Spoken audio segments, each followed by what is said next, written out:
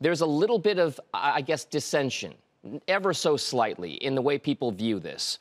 Is this a cause for concern, and where do you see that rate hike trajectory going? Good morning, Dom. Thanks for having me on the show. We're not surprised by Waller's hawkish commentary. Almost every Fed official has really started to signal that the SEP is likely to be 5.5%, so we'll have rate increases through June.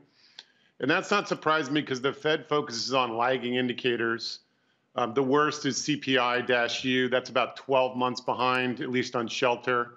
They also focus on wages, which also tend to lag changes in goods prices. So we do expect the Fed to be hawkish, but as they're indicating, pause in the summer, which should set us up for a pretty major rally.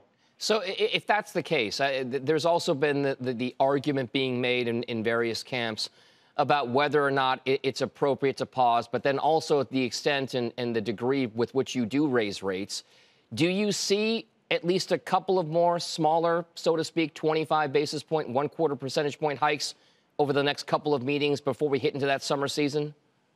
We do. We see 3 more. We think the SEP was effectively at the top end being 5.25. We think now we'll go to 5.5 as we have gotten what we think is unreliable data in the first quarter because you have seasonal issues and weather influences and the lags already mentioned.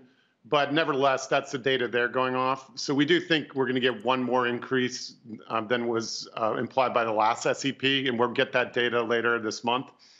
But as I indicated before, we think the economy can withstand those hikes, and that inflation is dropping rapidly, really because of housing and energy prices, which are the key drivers of high inflation.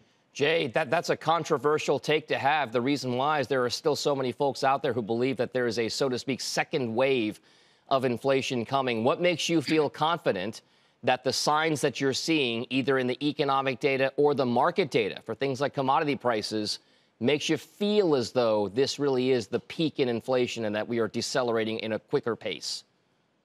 Well, it's important to study the 70s. We think the Fed has learned all the wrong lessons from the 70s. There's a notion that they paused and that caused high inflation. But what they're ignoring is there was a 200%, which is almost unimaginable, increase in oil prices in '79. And the other factor is there's a 5% bleed through of energy prices to core.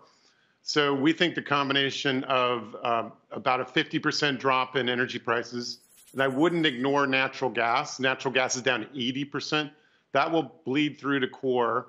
Then you have housing, which is also dominant in CPI. So those are the 2 leading indicators.